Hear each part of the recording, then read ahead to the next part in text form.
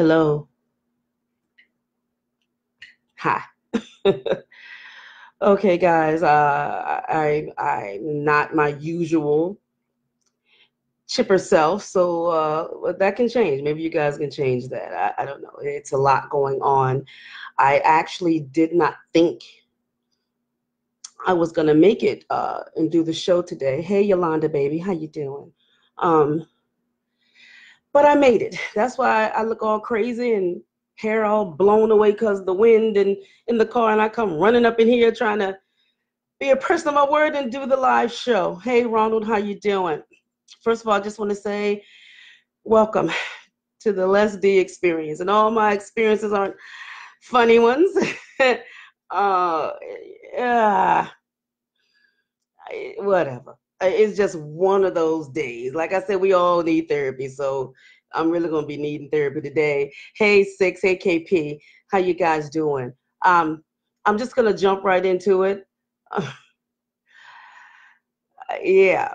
And let me say this because I don't want nobody texting me, inboxing me, and tripping like, oh, Leslie being this or that, or Leslie a racist has nothing to do with that whatsoever.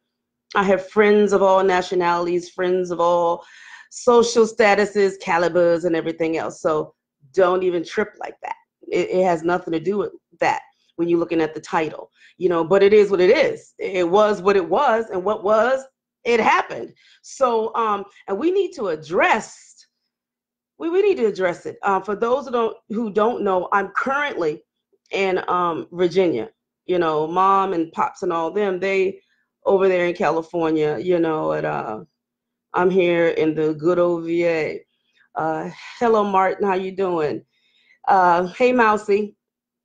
And so, I'm gonna try to like get through the what happened really quickly so we can discuss what we need to discuss because something got to give. Something got to stop. Something got to give. And I said to myself, on this show, I will not discuss like religion, politics, racism, blah, blah, blah. I wanted us to really just, deal with the practical, everyday things that we go through and try to grow as a people and everything else.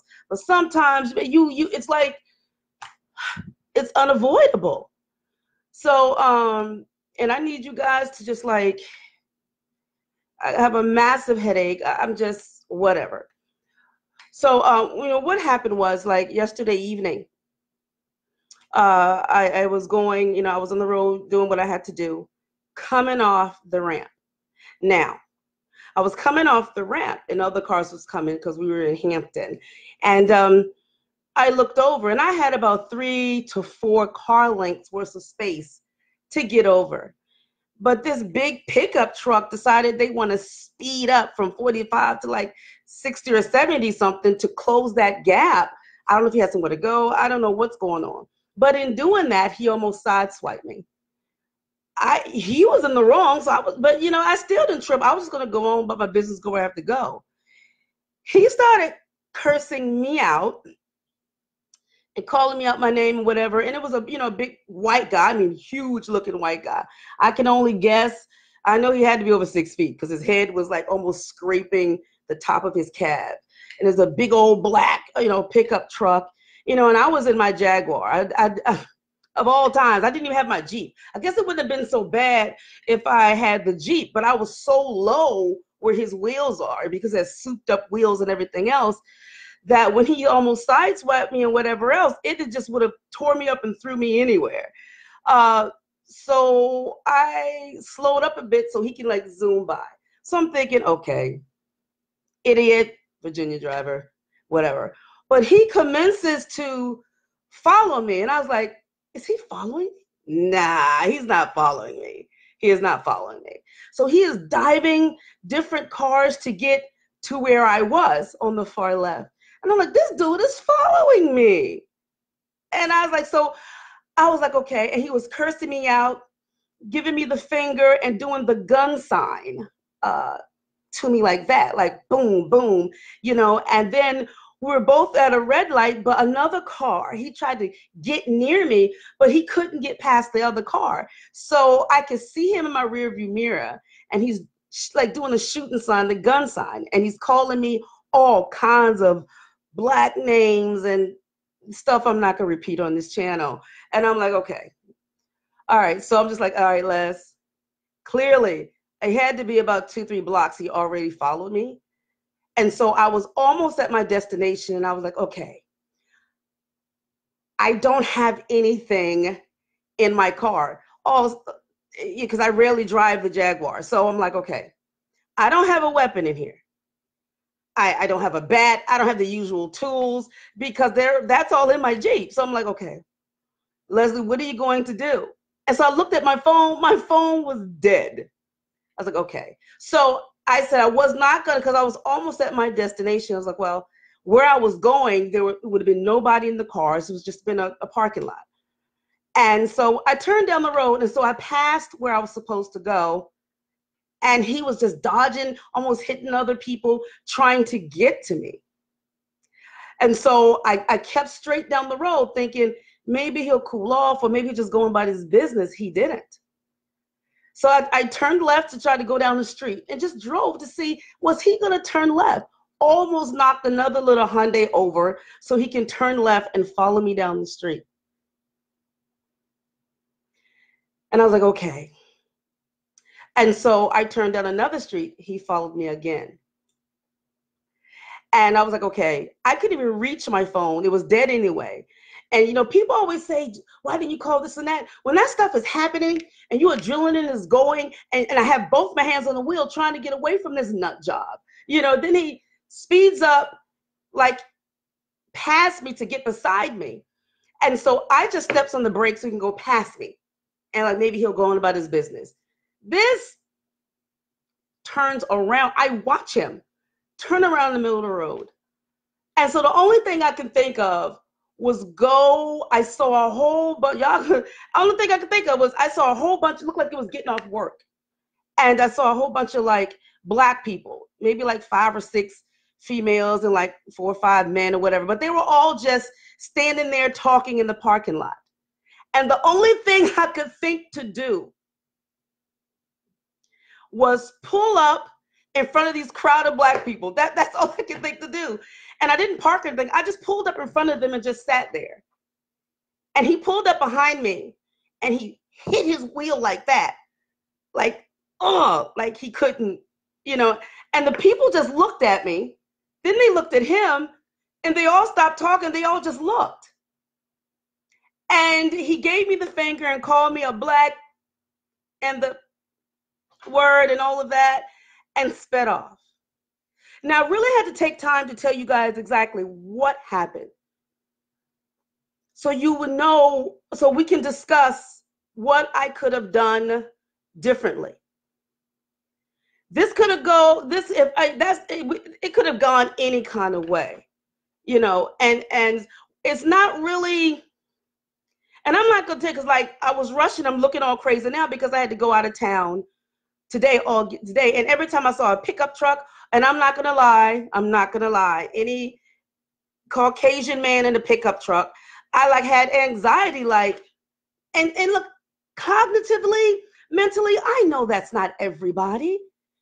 I mean, I know that here, but it was such a, I can't even put it into words, that every time I looked, I was just like this on the interstate, like just trying to stay out of people's way. You know, so my question for today for you guys is, what could I have done differently? I had no weapon in the car. I had no mace. Didn't have a hammer. All my tools and my toolbox was in the Jeep. Phone was dead. So we're going to get, you know, that question going. And also, you know, we need to have a conversation about what do females, like the holidays are coming up, you know, because most of the time we females are running errands alone. We're going to work alone. We're dropping kids off at daycare. You know, women just be out all the time doing anything at the gym, whatever else, we're alone. So when we encounter road rage or instances like that, or people are jogging on the you know, on the trail, and you know, what can we do to protect ourselves? What can our elderly do? Our handicapped and disabled people do? Our teens when they're driving, because they're young, they're still children. Our children when they're driving, you know, what can be done? You know, I'm gonna see what y'all talk about over here. That's why I'm looking crazy. And you know, I just ran in. I was gonna cancel the show because I wasn't even really feeling it. I didn't feel like laughing and being me. It kind of stripped something from me. And I cannot tell you, you know, that I wouldn't have, if I had a weapon in the car, I probably would have used it. Because he made it very clear that he wanted to harm me, that he had no respect for me being a female, that the fact that I was Black was just, ugh. He made it very known that he wanted to hurt me. Ray Charles could have seen it from the grave. So if I had a weapon in the car, I would love to say that I wouldn't have used it, but I think I would have, because he was terrorizing me and calling me out of my name and things like that. So I won't, we need to have this discussion about if me or one of you ladies are in that situation. Phone is dead, we're in the car. And you got to keep both hands on the wheel to keep from crashing. He tried to crash me. And I was a Black MFer and an N and I mean, every derogatory thing, racial slur he could think of, he was doing it. And he was in the wrong initially. I just, you know, I'm going to look over here and see what you guys are saying. I've missed a lot. Let me scroll up. I didn't even speak to everybody. I'm sorry. Okay. Hey, Pansy. I see Keyshawn. Hi, Mousy. Okay. Keyshawn Harris says, but that really happened. See, you need a man at your side, Empress. Yeah, I understand, Keyshawn. But sometimes we're like, our men have to work. Even if I had a man, I mean, they're not always with you. So my question again is, you know, hey, Adil and Lenora and Sonia, what do you do? You know, what do you do? What could I have done if I would have pulled up to my destination at the proper time and he would have yanked me out that car, I'd probably come to his waist. I'm like 5 foot on a good day. What do you do? I mean, how do you prepare for something like that? You're caught off guard. You're minding your business. You're doing what you need to do. You're working. You're grinding, and you don't expect for that to happen. The deal was like, take me as your bodyguard. Keyshawn is saying, I definitely need a firearm. Has it come to that? Is civility so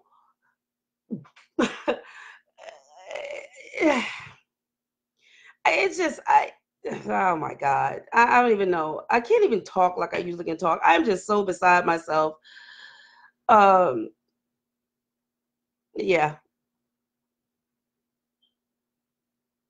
Yeah. Hey Fel, how you doing? That's my brother Feltron. Okay, Joey Pegram is saying that I could have drove to the police station where I was in a city I don't live in, didn't know what a police station was. So that way, like if I was in my area, in my city, I know where they are, but there was no one nowhere near me that I could see a station, and I wasn't familiar with the area. So that wouldn't have worked for me. Or I could have found a cop. He said, well, maybe it's me, but a cop is never anywhere around when you really need them.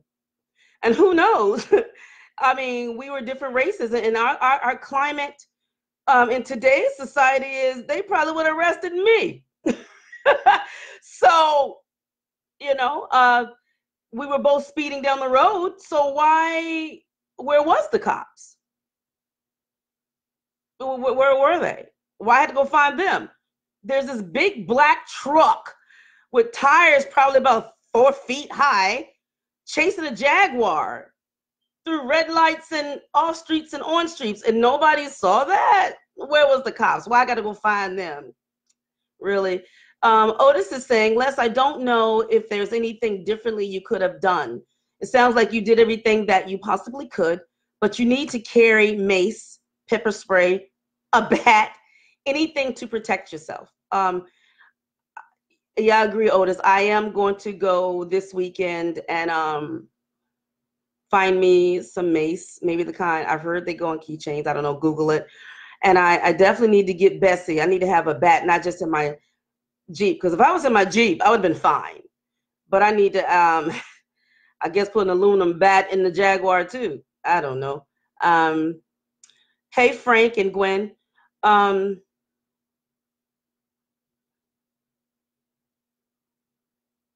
Okay, Keyshawn is saying that I shouldn't have to gone through that. I need to carry protection with me from now on. And he said I should have looked at the license plate. I couldn't see it. I couldn't see. Everything happened so fast, and he was chasing me. And so because of, I could not see the license plates in my rear view mirror, not even backwards, because of the positioning of our vehicles. So and he sped off really quick. It would have been nice if one of the people I drove into could have taken it, but I asked them and they didn't think to get the license plates. I would be more leery of license plates from now on if I can like initially see it or something. Well, Jack is saying, first, thank God for you being okay. Well, I do thank God for being okay. You know, I really do. It still doesn't stop me from being apprehensive or being like, it'd probably take me a couple of days to get back to being me. The way I explained it to you guys is nothing to how it really was. It looked like something off a movie or something scripted. It was crazy. So I don't know how long it's gonna take me to get back to me, like in here, and not look at people sideways in the truck, because that's not fair to everybody else. But that right now I'm just skittish. Yeah. Hey, Robert, how you doing? Did I speak to Gwen? Hey, Gwen. Hey, Ty. Joe is saying, please be careful when protecting yourself. They could turn the tables around on you, and that could be in trouble with the law, even with carrying a permit. And Jack is saying, second, you did right by keeping your car in motion. Well, that's the only thing I could think of, Jack, was I had enough sense to know, don't stop this car, especially in a place where it's just a parking lot and nobody's out there. I couldn't let him like get me because he was trying to push me over into certain spaces, like where there was like no people, cars, parking lots, things like that. But I just wouldn't stop the car. I was going to tear that Jag up that day. A car is just a car, but he was not going to get me where he wanted to get me. And Jack is saying, third, keep a spare phone and a flip phone. I do so much business, and I who can afford that for real, man? Money, funny, change is strange. I mean, I get what you're saying, and I do so much business on my phone, phone conferences, video conferences, all kinds of stuff that the juice go quick. The juice go quick on that phone. Because I got so much crap on it. I send scripts through the phone. I got software for that, music stuff, all kinds of stuff that probably takes up the space or the battery life in the phone. I don't know. But I hear what you're saying, Jack. Adil said, it's sad that there's racism that continues now, too, even today. You're right, Adil. Hi, Angelique. I'm starting to see what some of these. Hey, Marlon and Susie and Morris Kennedy. And I don't want anybody to misunderstand what I'm saying, and or not like the title, because I'm getting some texts here too about what I'm talking about or how I'm talking about. But the truth is the truth. Why do we keep trying to sugarcoat the truth? What happened, happened.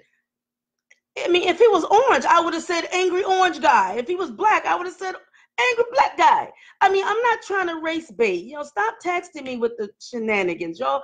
Anybody who knows me for real know that I don't do that type of thing. So I'm gonna stop explaining my freaking self, you know, but who it was, how it went down, and the outcome is what it was. I can't sugarcoat that, you know. So everybody know I'm not racist and I'm not stupid and nothing like that. So I ain't you're gonna be tripping like that. Get out of how, you know. I am thankful that I'm okay. Um, I okay, guys. My question to you is: everybody keeps saying Leslie should have had a gun, or you should have had something or this and that.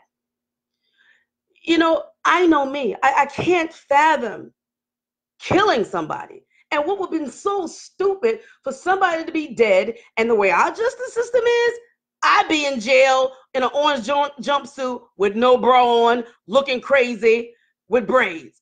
I will somehow be in jail, and because people don't look, they won't look at me as a victim because of the color of my skin. Somebody would have said she did something, or he could have lied, or his loved one could have lied. You guys know anything, any loophole could have taken place and transpired, or I be dead and him not get no time, you know, because he could have taken the gun. He was much bigger than I was, with the intent to harm me, totally off his rocker with anger unnecessarily, not having any respect or concern for my life.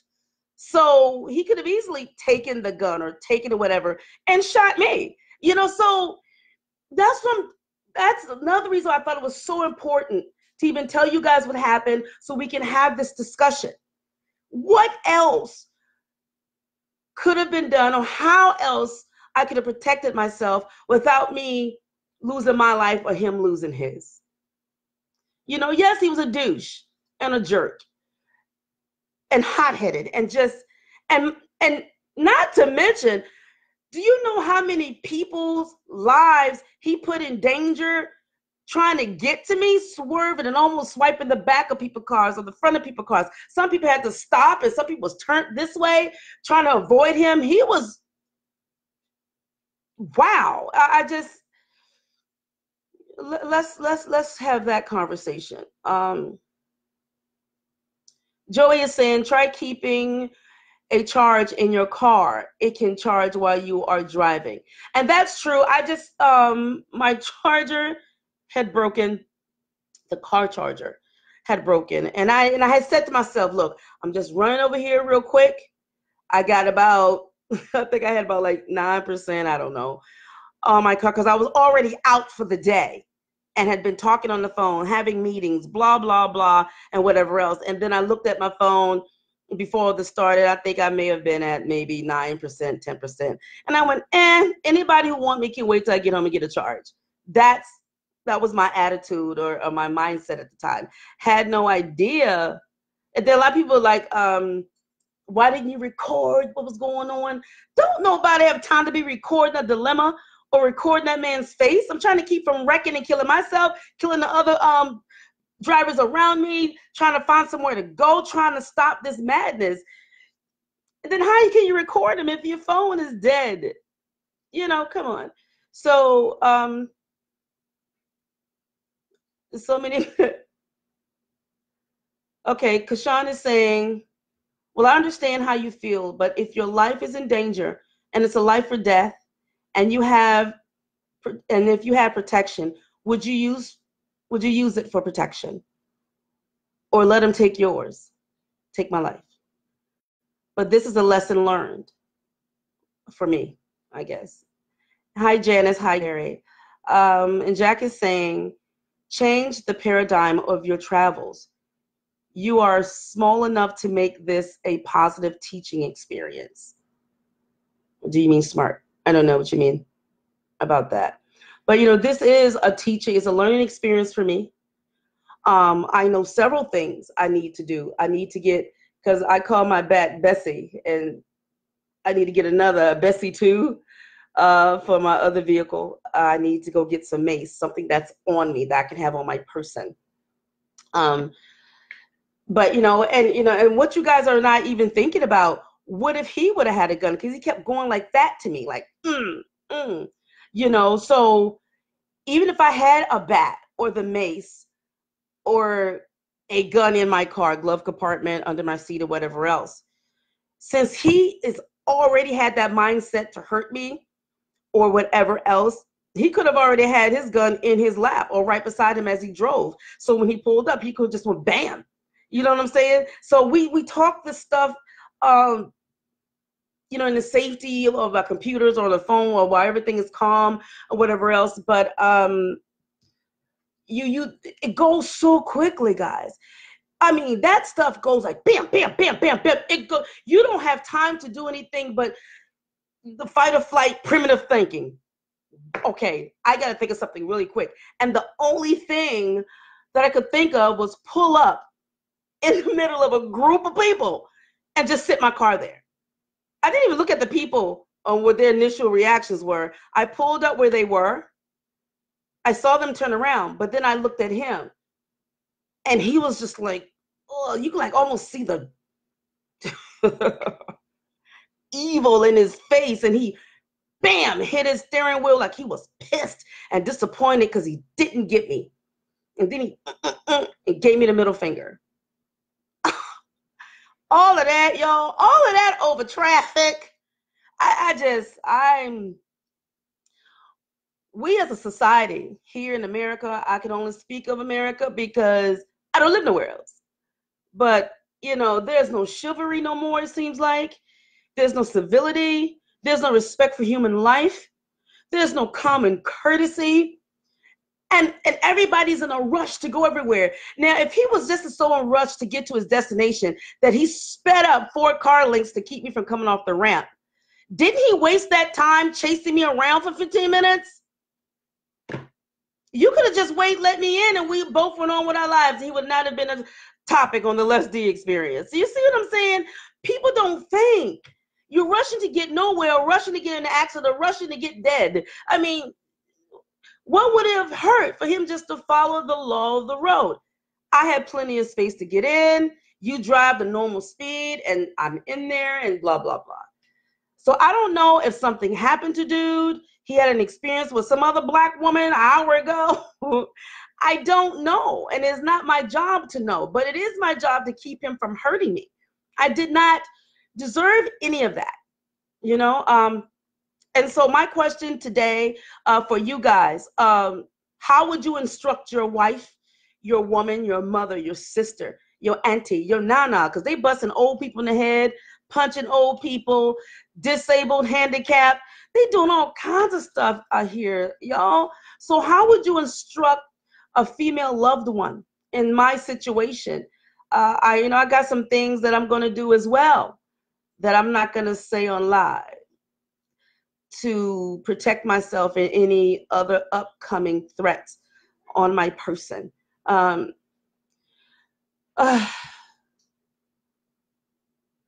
Adil said, when he gives you this, you got to look at what he did with the pictures. You could have given him that. Mousy is saying, it worries me that he will do this to someone else. Shaking my head. That's what I was thinking, Mousy. If he was so readily and comfortable and confident that he could do this to me, he don't know. I could have been a judge, a lawyer. I could have been anybody. He doesn't know and did not care. Because guess why he didn't care? He knows, or he's been made to think that because of who he was and because of who I was, that if he would have hurt me, injured me, maimed me, or murdered me, that he could have possibly got away with it. That's just my opinion. You guys can have that conversation over there in the comment section. But that's my opinion.